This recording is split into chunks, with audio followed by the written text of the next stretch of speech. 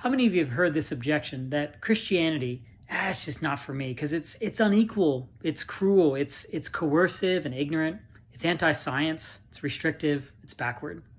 And those are understandable critiques. But there's a new book by Glen Scrivener called The Air We Breathe. And the point that he makes is that those 7 critiques are actually just the inverse of 7 values. And those 7 values are equality, compassion, consent, enlightenment, science, freedom, and progress. And those values are just, it's just the air we breathe. They are valued by almost everybody in our current kind of modern Western secular culture. But the question that he's wrestling with is, where do these come from? These actually, here's his point, these actually are values that are not from the Greco-Roman world, but are the result of a massive cultural revolution. It's the Jesus revolution. Those values are Christian. And the very critique we're making against Christianity, it comes from Christianity.